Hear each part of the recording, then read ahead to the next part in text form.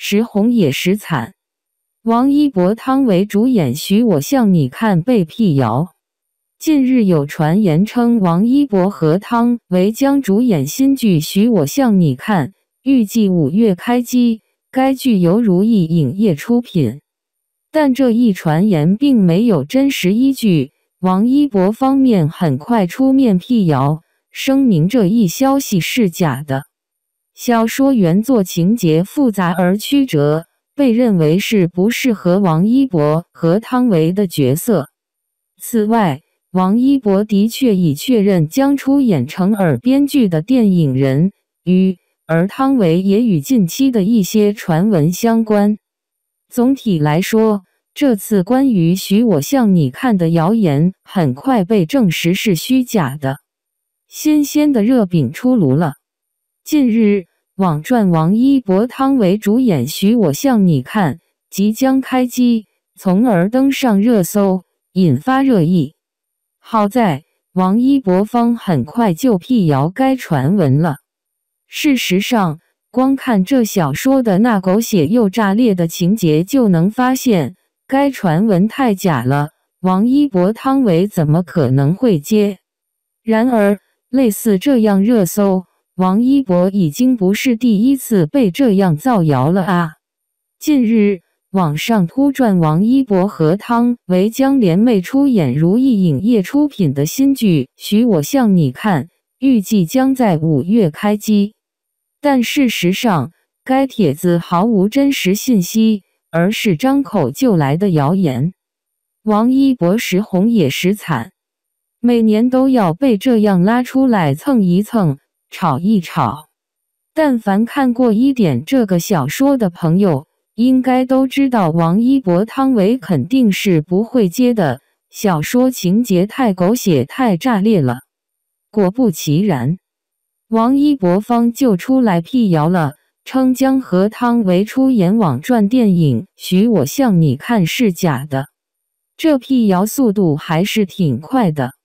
而小八觉得，这则谣言之所以要造谣王一博和汤唯，而不是其他女演员，可能是出于前段时间的另一则传闻。据悉，由成耳编剧的电影人鱼主演早已经确定是王一博，而近期则有传闻称汤唯、黄磊的女儿黄多多也都有参演。但没想到，紧跟着就有人造谣王一博和汤唯二搭许我向你看了。事实上，目前关于电影人鱼的演员表也不都是真的。这部电影拍摄过程一直很保密，真实消息大家还是以官方为主，切勿吃了假瓜呀。随着追风者的出圈，王一博1星期内就被造谣2次。许我向你看是第2次，第1次是网传王一博主演陈凯歌的电影《舞男》，但陈凯歌导演工作室被求证后，回应称相关报道均为不实传闻，更是称后续亦无该电影相关的指导计划。从电影《舞男》到许我向你看的传闻，真的是连标点符号都不能信。如今网络谣言张口就来，光王一博被造谣就已经数不上来了。今天不是被造谣是哪部作品的主演，就是明天被造谣和哪个大小花搭档。娱乐圈60%的影视都会有一段溜人阶段，而王一博正是其他被提及次数最多的艺人。所以，非官宣布约，朋友们，肖战《藏海传》传来好消息，热度持续升温，预约人数突破100万。近日，又一个让人惊喜的好消息传来，那就是肖战主演的古装权谋大剧《藏海传》在离跟我们见面越来越近的同时，预约观看人数也在持续的突破，甚至已然是超过了100万。还在拍摄之际，100万的预约人数不可谓不给力，因为这个人数是还未正式官宣杀青所取得的。试想，如果杀青后官宣定档时间，预约人数一定会再次迎来爆发式的增长。要知道，平常一部剧在上映到结束都很少有100万观众，而《藏海传》却是在拍摄过程中就能达到如此高的热度，也是说明了这部剧是有多么受观众们期待。另外，还有一点不得不提的是，100万的预约观众也是说明了一点，那就是《藏海传》已然成为了预定的爆款无疑。试想，如果玉骨遥官宣定档播出后，一定会迎来一个更大的爆发，届时收获的收视率必然会是无比恐怖的。当然，《藏海传》既然是开启了正式预约，那也是凸显了一个很关键的信息，那就是拍摄已经是接近尾声了，随时都有可能官宣杀青。而《藏海传》开启预约后，迅速突破100万，无数网友们同样也是纷纷送上了自己的祝贺。除了祝贺外，从留言中其实也可以看到，网友们都早日是迫不及待了。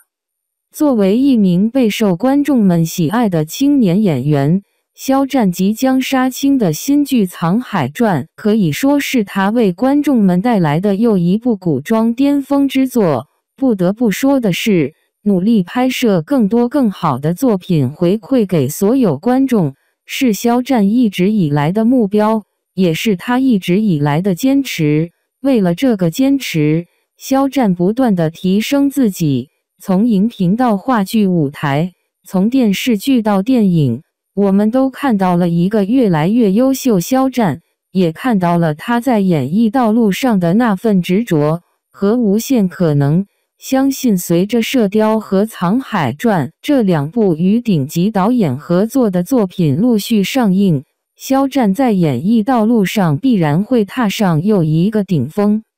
近年来，随着中国电视剧市场的蓬勃发展，观众对于高质量剧集的期待日益增长。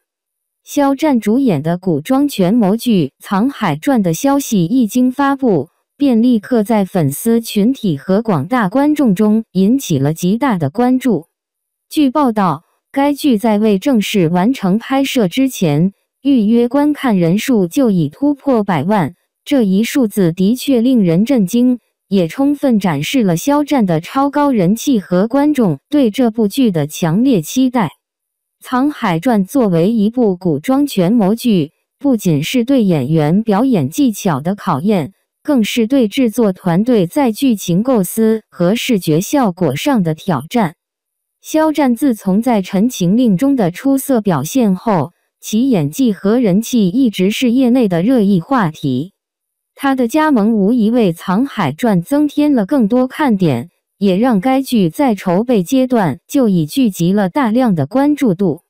从目前获得的信息来看，《藏海传》的故事背景宏大，涉及深刻的权谋斗争和丰富的人物情感，预计将会给观众带来一场视觉与思想的双重盛宴。在当前的影视市场中，观众对于剧情的深度和复杂性有了更高的要求，单一的视觉效果已无法满足所有人。因此，《藏海传》的制作团队不仅需要在视觉效果上下功夫，更应在剧情的连贯性和逻辑性上做足文章。此外，100万级的预约观看人数也反映出当前社交媒体和网络平台在影视宣传中的巨大作用。通过各种平台的预热和宣传，能有效地提升剧集的曝光率和观众的参与度，这对于影视作品的成功推广至关重要。在接下来的日子里，制作团队和宣传团队应当把握好这一优势，继续通过多渠道进行有效推广，以保持并进一步扩大观众的关注度。总的来说，《藏海传》的预约观看人数突破100万，不仅显示了肖战个人的巨大魅力，也反映了观众对于高质量古装剧的热切期待。作为即将上映的重磅剧集，其是否能够满足观众的高期望值，我们拭目以待。希望《藏海传》能够在剧情、人物刻画、视觉效果等各方面都能达到新的高度，为观众呈现一部经典之作。